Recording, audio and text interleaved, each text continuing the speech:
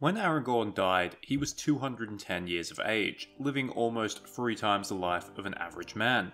But did you know that Aragorn was relatively short-lived compared to his ancestors? From the lofty heights of living over 400 years, by the end of the Third Age, a Dunedain was lucky to pass 100 with any sort of vigour. So why did this happen? Why did the Dunedain lifespan decrease so drastically? Find out in this video. At the end of the First Age, the remaining Edain were blessed by Eonwe, Herald of Manwë, for their efforts in the war against Morgoth. This blessing came with a host of benefits: increased stature and strength, increased wisdom and intelligence, increased skill and craft, but perhaps the most well-known blessing was their increased lifespan.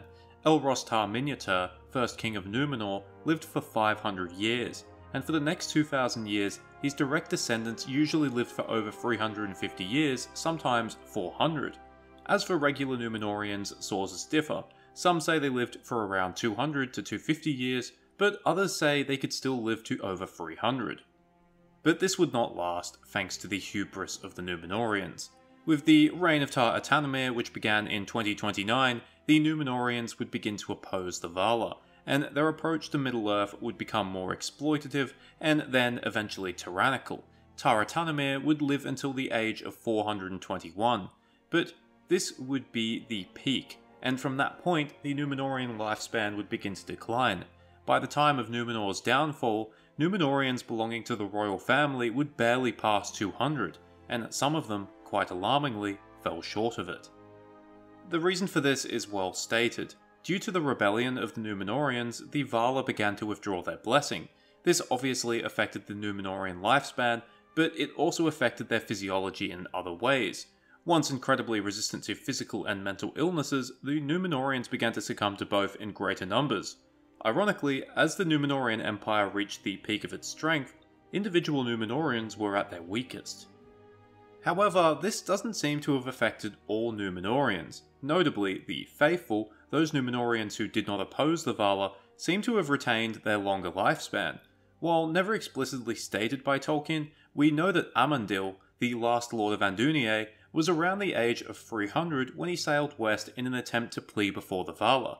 Further evidence for this is Elendil. He was actually born only 1 year after Ar-Pharazôn, Númenor's last king, but whereas Ar-Pharazôn could feel his end approaching age 201, Elendil had no such problem, and would live for over another 120 years before being killed fighting Sauron. So if the Faithful were seemingly spared from a decreasing lifespan, why did their descendants in Gondor and Arnor experience this? Elendil would reach 322 before being killed, clearly quite still physically capable if he could be one half of taking down Sauron. Both his sons would be slain, but his grandsons, Manel-Dil and Valandil, would reach 281 and 260 respectively. And with every following generation, that lifespan would continue to decrease. The last kings of both Arnor and Gondor to die of old age both fell well short of 200. And as I said earlier, with the exception of the chieftains of the Dunedain in the north, even the most pure-blooded of Númenorian descendants were lucky to pass 100 by the end of the Third Age. This wasn't a punishment from the Valar though, and was in fact due to the legacy of their greatest enemy, Morgoth.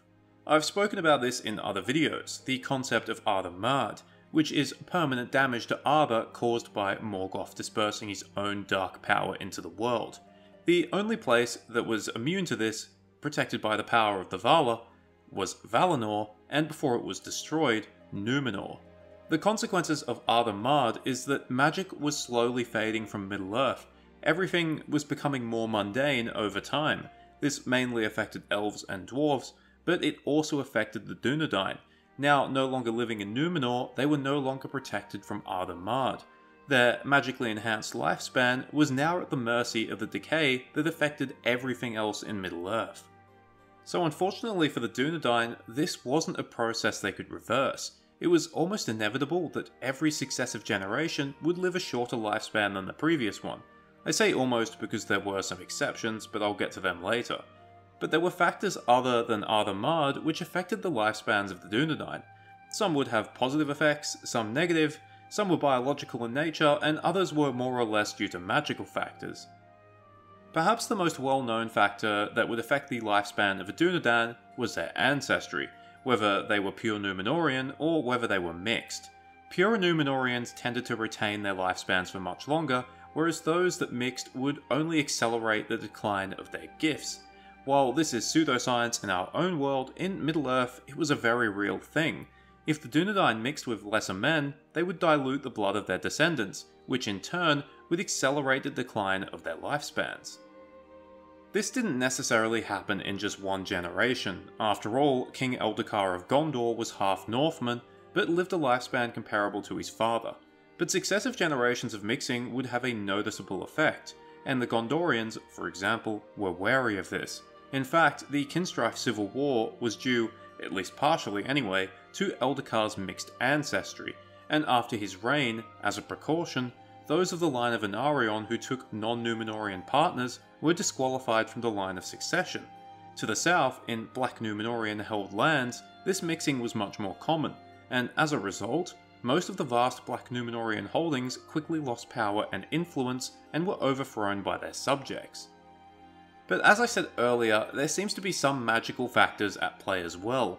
Whilst never explicitly stated by Tolkien, there is evidence that suggests that one's lifespan could be affected by the state of the realm, how close their own bloodline was to the king, and whether they achieved great deeds during their life and were rewarded for it. I'll start with the first one, the state of the realm, and how much shadow had fallen upon it.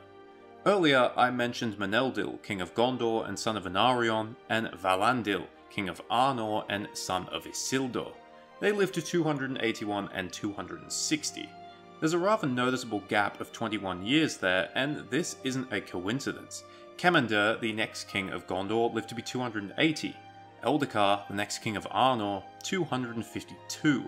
And this trend continues, with the kings of Gondor always living longer than their northern counterparts, sometimes in excess of 30 years longer.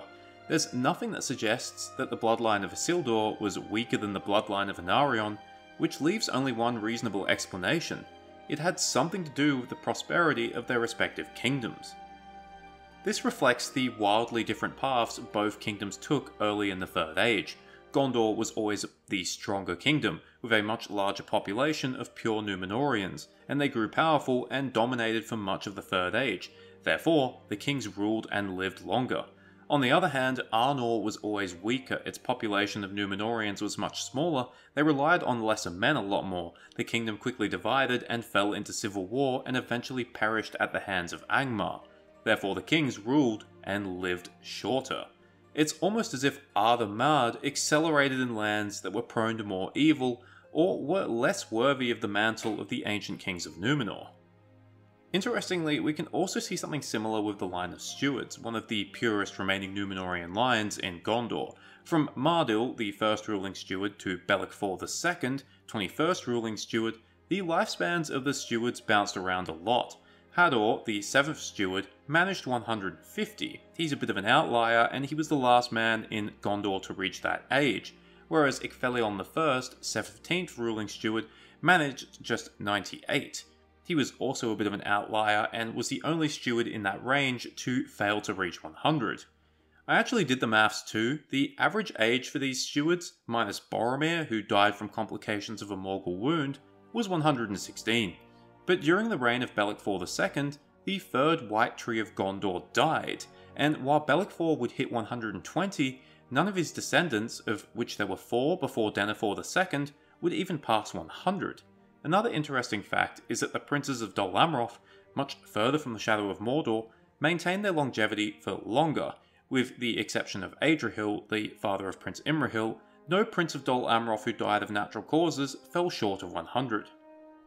Another factor I mentioned is how close one was to the direct line of kings. The blood of kings has power, and it seemed that the further a family member was from the king, the lower their lifespan was. We actually have 2 good examples of this. The first one is King Eärnil II, the victorious general who led Gondor to victory during the Wainrider Wars. Now, in normal circumstances, Eärnil would have never been king. He was the great-great-grandson of King Telúmatar Umbardakil, so he was a fairly distant cousin to King Onderher. But Onderher and his 2 sons were killed in battle, and although it's never stated that Eärnil was the closest male heir, he was the most popular after his victory. but he only lived to be 160, 40 years less than Kalimatar, the father of Onderher. A second example actually goes back to Numenor, and that's the husband of Tar and Kalame, a man called Hallikar. Hallikar was of the line of Elros. His great-great-great-grandfather was Vardamir Nolimon, the second king of Numenor, making Tar and Kalame his distant cousin. But whereas Tar and Kalame lived to be 412, Hallikar died at 359, dying a full 74 years before his wife. Now, Hallikar didn't die young. 350 plus was normal for the line of Elros, but up until their lifespan started declining, the kings and queens of Numenor always managed to reach 400, or at least just shy of it. This once again shows that although you may share the same bloodline, being removed from the direct line of rulers would have an effect on your lifespan. In both of these cases, I would like to point out that both Eärnil and Hallikar would have been full-blooded Númenóreans. As I said earlier, taking a partner of non-Númenórean origin disqualified one from the line of succession, so for Eärnil to have been elected king of Gondor, Siriondil, Kalimakil and Arkirias, Eärnil II's ancestors who were descended from Telúmatar, must have taken Númenórean wives, and in the case of Hallikar, Númenor was isolated at this point, so his father Halatan couldn't have taken a non-Númenórean wife. The lifespans of the chieftains of the Dunedain might also show the importance of maintaining a kingly bloodline. Even though Arnor was destroyed, the chieftains succeeded in keeping a direct line from father to son over the next 1,000 years, and unlike the bloodline of Anarion, which was dispersed and no longer maintained a direct line, the line of Isildur maintained an extended lifespan. Aranarth, the first chieftain, lived to be 168, and the last chieftain to die of natural causes, Arganui, lived to be 155, a decrease of only 13 years across 13 generations. The last factor that might affect the lifespan of a Dunedain is deeds that might earn them divine favour. This isn't simply being a great king. After all, there were many fantastic Gondorian kings and stewards who did not earn themselves extended life. Rather, it would be extraordinary achievements during extraordinary times. Aragorn and Faramir are examples of this, two characters who played important roles in Sauron's defeat. Aragorn lived to be 210, whereas he might have been expected to die at around 150. Faramir lived to be 120, whereas he might have been expected to die before the age of 100. Elendil might have also been given this blessing. While we established earlier that the Lords of Andúnier maintained their extended lifespans, unlike the Kings of Númenor, Elendil's might have been extended further for his role in the final days of Númenor and his establishment of the realms in exile. However, we will never know for certain, as Elendil was killed fighting Sauron. So, as you can see, the lifespans of the Dunedain were at the mercy of a number of different factors. Although they almost always trended downwards thanks to Ar the Mad, this decline could be slowed or accelerated thanks to conditions such as the state of the realm, the lengthening of the shadow over said realm, the bloodline of the individual, and how close they were to the direct line of kings. And if you were lucky, or perhaps unlucky enough to be alive during extraordinary times, you could perhaps secure an extended lifespan depending on your deeds. Or you could cheat and take a ring of power from Sauron and live forever and everything will be great and awesome for you. Thank you for watching. I hope you enjoyed it, or at least found it interesting. The ever-changing lifespans of the Númenóreans and the Dunedain are one of my favourite parts of Tolkien's lore, which is amazing because normally I hate anything to do with maths.